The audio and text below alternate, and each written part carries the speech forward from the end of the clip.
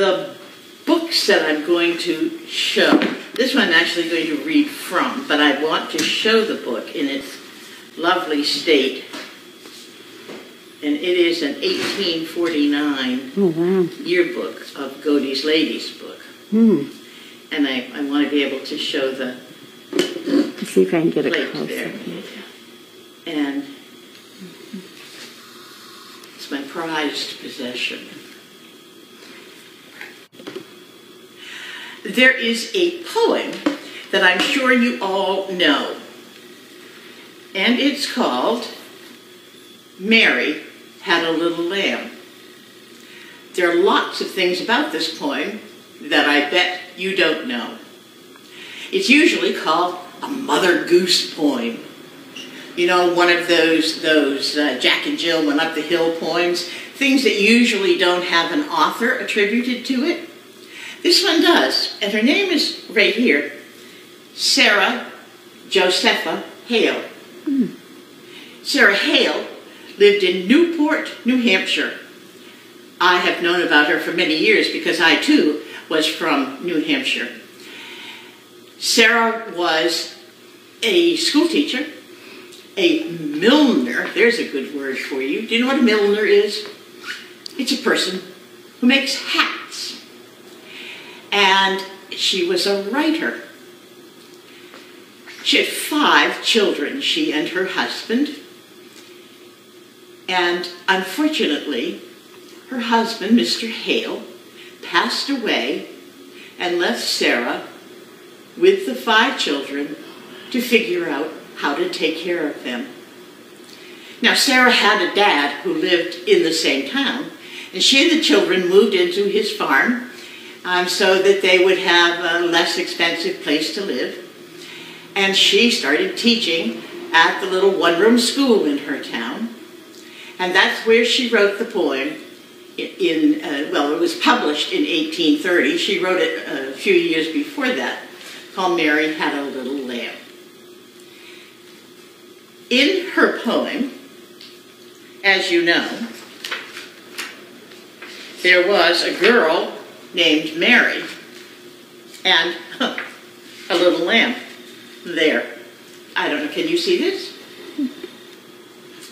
And what happened was the lamb, who had fleece, you know, his fur, his wool, as white as snow,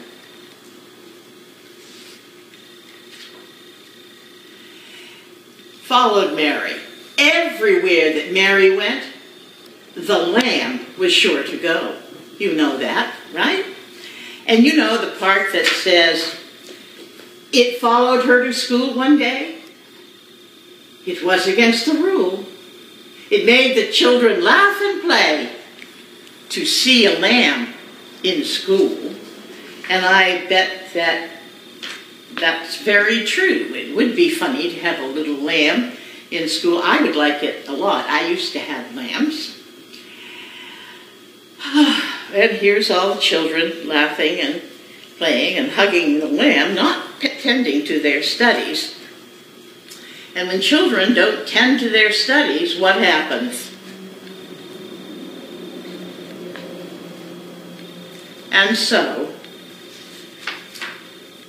the teacher turned it out, put it outside. It was too distracting. But still, it lingered near and waited patiently about. Why do you think? He was waiting patiently about till Mary did appear. Why does the lamb love Mary so? The eager children cried. But why do you think? Why would the lamb love Mary so much it would wait all day outside the school for her to come out? Why, Mary loves the lamb, you know, the teacher did reply. And that's the end of what you know as Mary Had a Little Lamb. But the original Mary Had a Little Lamb was longer. It had another verse after that. This is the original Mary's Lamb, and I do not have a picture of Mary's Lamb, of the original. But there is an attachment somewhere here that has this poem on it, and with that is a picture of a book by an illustrator I assume you know, Tommy DiPaolo, and this book has the whole poem and wonderful illustrations, and I strongly recommend it. Our library does not have it here in gray, but it is going to. Mary's Lamb, and that was the original title. Mary had a little lamb, its fleece was white as snow, and everywhere that Mary went, the lamb was sure to go. He followed her to school one day. That was against the rule. It made the children laugh and play to see a lamb at school, and so the teacher turned him out.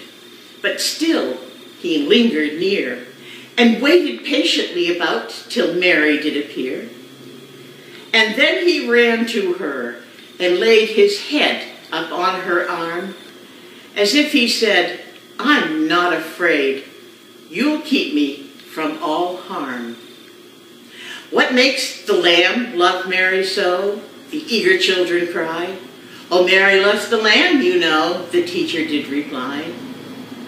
"And you, each gentle animal, in confidence may bind, and make them follow at your call, if you are always kind." And that's the full story of Mary's Little Lamb. And I think without the ending, it's not nearly as interesting. The ending says, if we are kind to animals and people,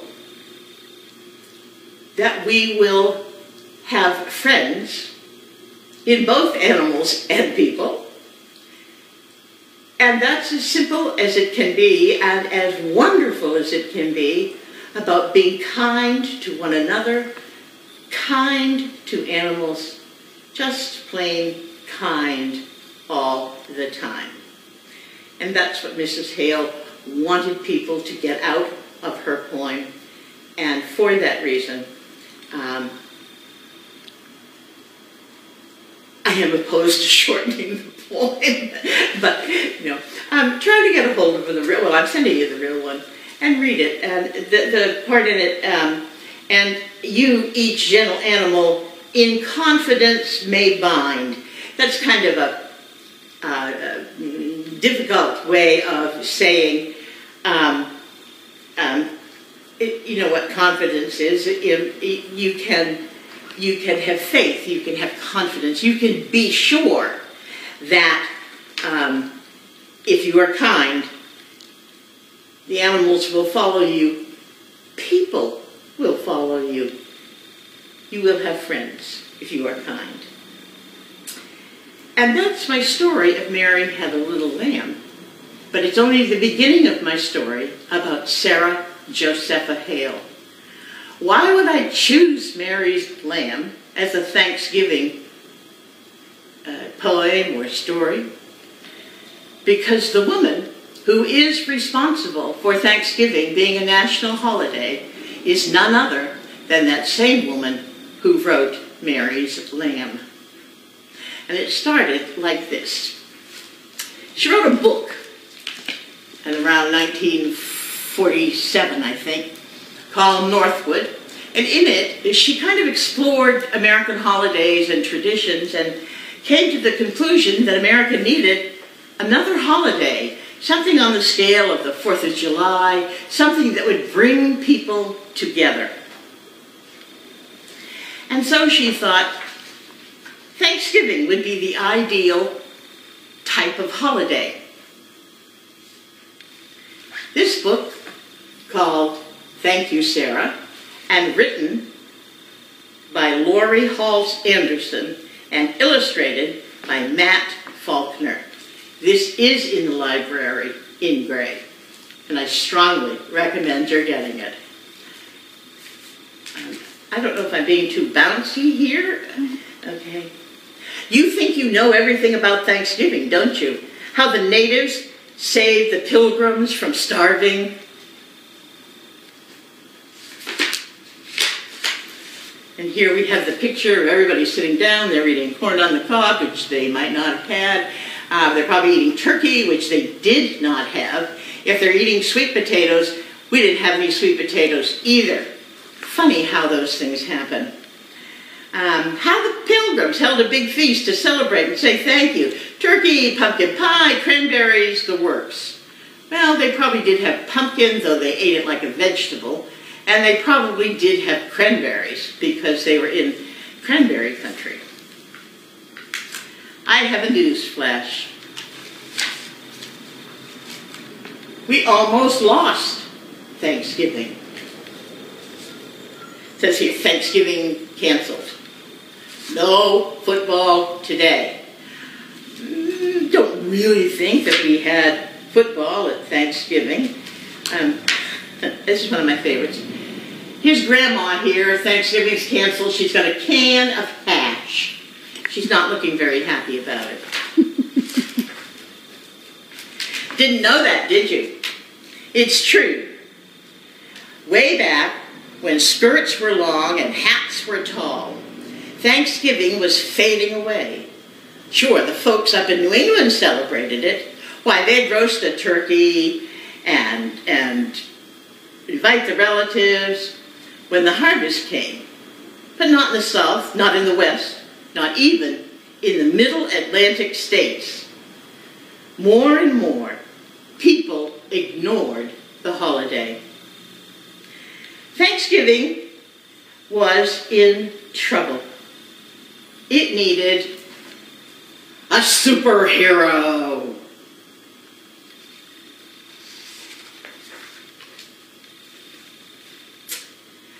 Oh no, not that kind of superhero. Thanksgiving needed a real superhero. Someone bold and brave and stubborn and smart. Thanksgiving needed Sarah Hale. Now, I don't know what you're thinking. She doesn't look like a superhero. She looks like a dainty little woman. Never underestimate dainty little women. Sarah Hale was every inch a superhero. Not only did she fight for Thanksgiving, heart upside down, she fought for playgrounds for kids. Imagine life without a playground. She fought for schools for girls, because girls didn't go to school very much. And she fought for historical monuments.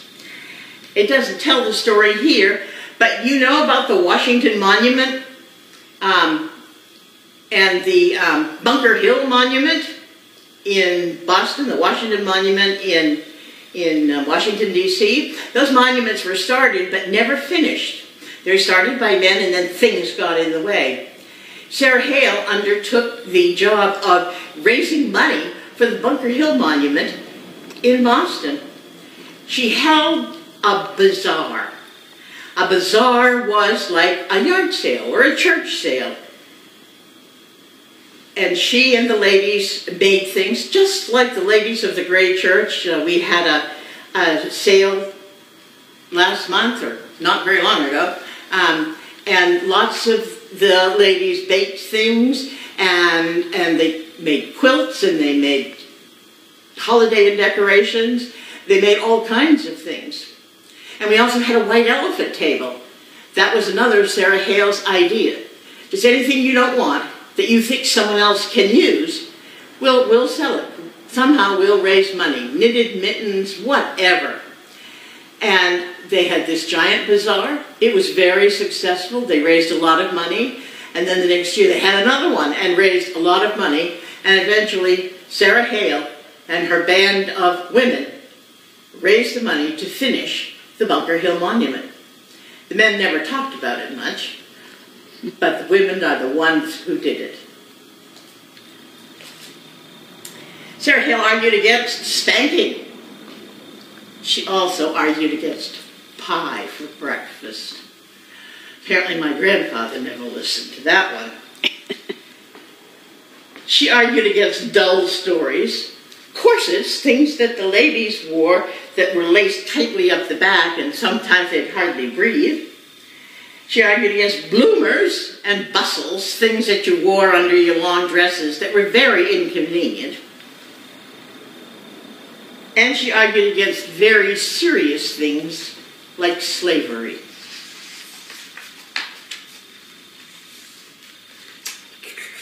As if that weren't enough, she raised her 5 children. She wrote poetry, children's books, novels, and biographies, and she was the first female editor in America. She published great American authors like Henry Wadsworth Longfellow, our Maine poet, and Edgar Allan Poe, and she composed Mary Had a Little Lamb. That magazine that she edited was called Godey's Lady's Book, and I will show you one in a minute. How did she do all of these things? She was bold, brave, stubborn, and smart. I think if stubborn made you a superhero, I could really be one. But I think you have to have all those other things with it. And Sarah Hale had a secret weapon. Are you ready? Her pen. That probably doesn't look like your pen, but this was an old quill pen, and you dip the tip of it in ink. Probably some of you know, I suppose. I'm going to imagine if you've ever been up to the schoolhouse. What am I going to call this schoolhouse? Dry Mills.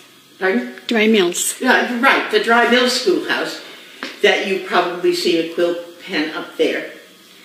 And Sarah went through a lot of quills and a lot of ink in her day. It's what she wrote with.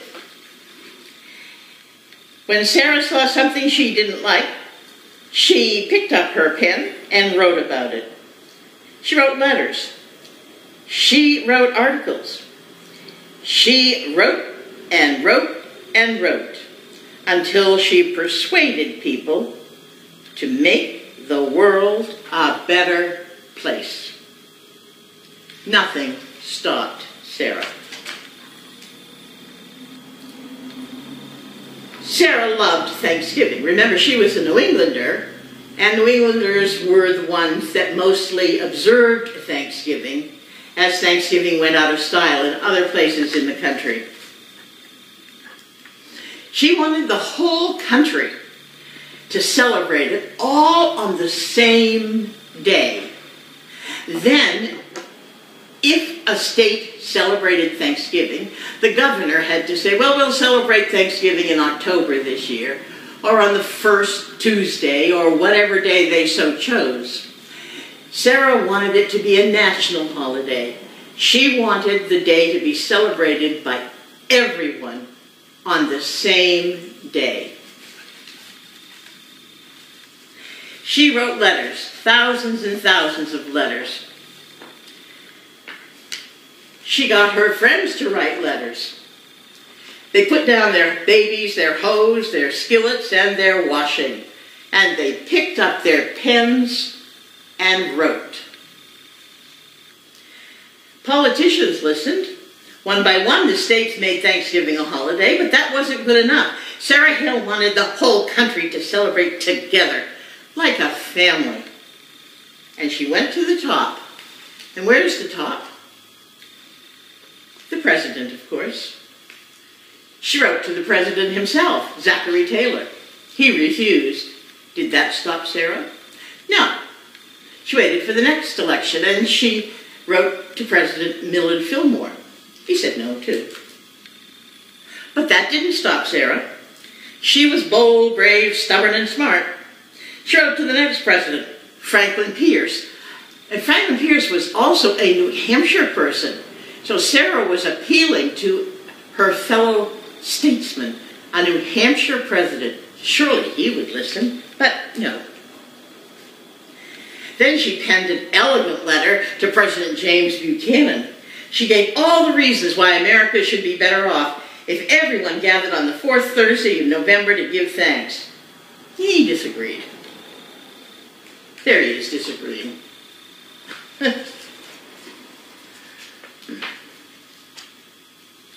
Sarah felt as if the stuffing had been kicked out of her. Everything was going wrong. Now America was at war. You know about the Civil War, when the north part of the United States and the south of the United States fought each other. The issue was slavery, which we already know Sarah was opposed. It was a terrible thing, countrymen against countrymen, and it upset Sarah deeply.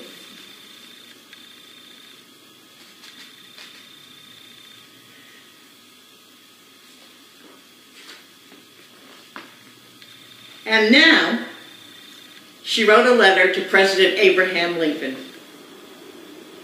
She said, "A holiday won't stop the war, but it could help bring the country together." The country was very divided, very much like it is today in many cases. And a lot of people are angry with a lot of other people. Could Thanksgiving help? Sarah signed the letter, folded it, and slid it into an envelope. She wrote Mr. Lincoln's name and address and stamped it. She mailed the letter and waited. And she waited. And she waited. And then she heard from Mr. Lincoln. Lincoln said, yes. Lincoln said, yes. Can you imagine what Mrs. Hale felt like after all these years? 33 years of writing to presidents. And finally, the great Mr. Lincoln said yes. In 1863, President Lincoln made Thanksgiving a national holiday. It was to be a day for all Americans to give thanks together. Thousands of letters, countless bottles of ink, but she did it. Nothing stopped Sarah, the bold, brave, stubborn, smart Sarah Hale. Thank you, Sarah.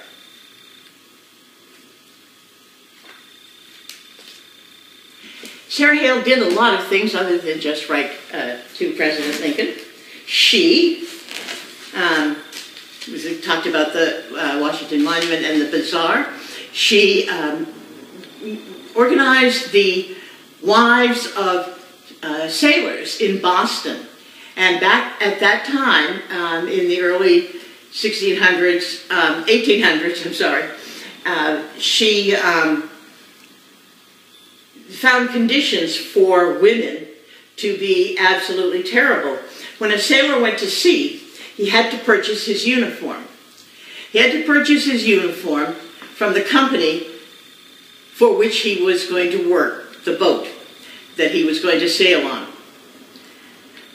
But he had to buy it because it was too expensive for most people to buy all at once, so he had to buy it with payments. But the payments with interest were so much that the sailor really was unable to save any money or send it home to his wife. So wives and families suffered a great deal.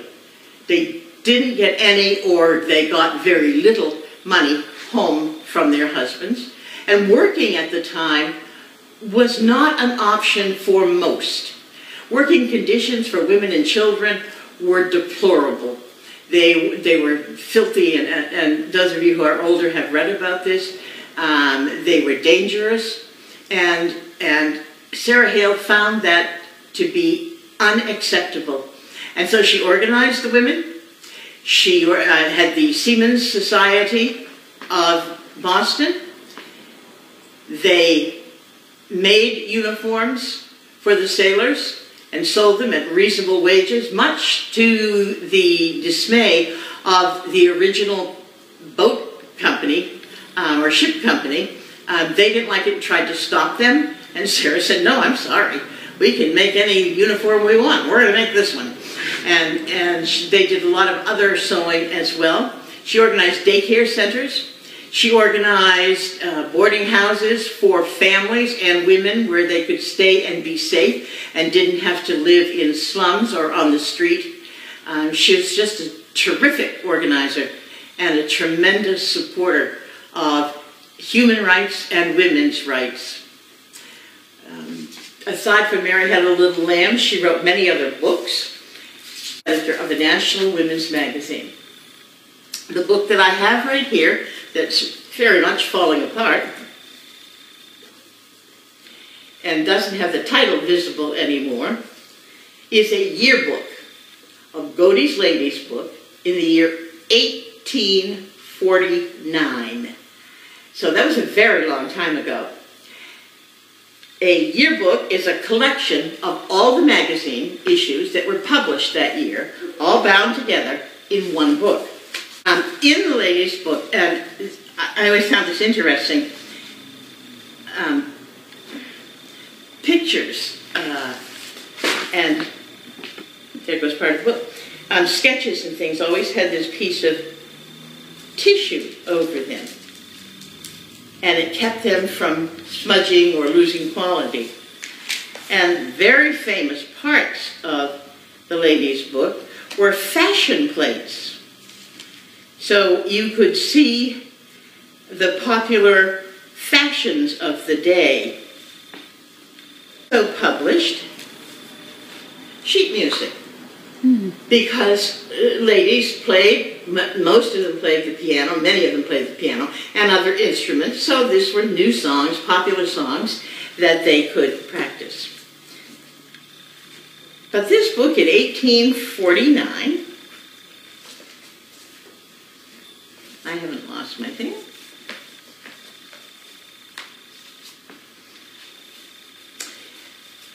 In October 1849, there is a letter from Sarah Hale, who was the editor of the book and often wrote in it as well. Often wrote stories or had a book review section. She wrote poems. In this particular book, and I would assume in any October issue of any magazine from 1840 to 1877, that's when she retired, you could find a similar plea. We must again remind our friends of this national festival. Sincerely do we hope and trust the cholera will leave our land before the time for this day of rejoicing. Rejoice in the abundance of gifts which the earth has produced for our people. If the last Thursday in November, falling this year on the 29th of the month, might be set apart that each and every governor of state and territory, what a glorious spectacle would be exhibited to the old world. Our great nation, by its states and families, from St. John's River to the Rio Grande, from the Atlantic to the Pacific, all gathered in a feast in which there would be abundance for all and where all might rejoice in peace and safety. Will not the editors of weekly and daily papers lend their aid to establish unity of time as well as design in this great festival, thus making it a national jubilee? So we celebrate Thanksgiving often as a celebration of the first Thanksgiving, in which 90 Indians and 60 pilgrims gathered after the first season to have their feast. Thanksgiving was celebrated in many countries as a feast after a harvest. Not perhaps as national holidays, and in some countries, yes, as national holidays or religious holidays. But Sarah Hale's proposal was not necessarily to celebrate the first Thanksgiving. It was to bring people together in a divided country. It was specifically to gather to a feast in which there would be abundance for all, and where all might rejoice in peace and safety. So remember that on Thanksgiving Day, that we are all feasting together throughout this country as one people, and we are enjoying the abundance that we have. And abundance means a lot of stuff, you know, a lot of squash. Well, that may not excite you so much, but a lot of pie. But we are doing so in peace and safety. And that was the intent of the Thanksgiving that Mrs. Hale convinced President Lincoln to decree. But it wasn't until 1941 that Congress actually made that permanent, long after Mrs. Hale's death. And now Thanksgiving is a permanent holiday and doesn't have to be decreed every year by a president or a governor. So happy Thanksgiving, and enjoy Thanksgiving, and enjoy your Mary's Had a Little Lamb hand-ups.